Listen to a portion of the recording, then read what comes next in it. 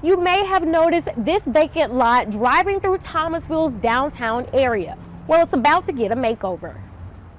I'm Candace Blake, your Thomasville neighborhood reporter. You do notice it right away, and it was, for better or worse, it was a bit of an eyesore being next to your place of business. That's Maurice Jackson, and he's talking about the vacant lot located at 231 West Jackson Street.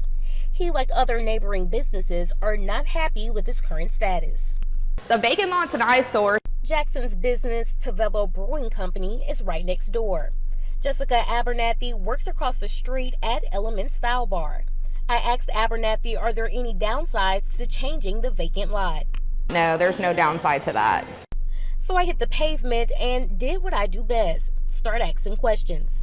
I found out the city owns the property, and though still in its design phase, the idea is to create a pass-through and seating area for the community. Did I mention it sits right in downtown's The Bottom? Because of this, the city plans to maintain the lot's historical pieces, like the Coca-Cola ghost mural that sits inside of it. The city said, quote, honoring the history of the Bottom District has been the heart of continuing work and preservation of this historic district in Thomasville.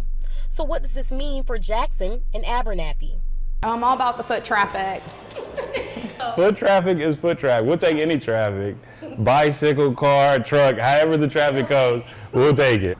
As for now, the ghost mural is still in its design phase and no clear date has been set just yet.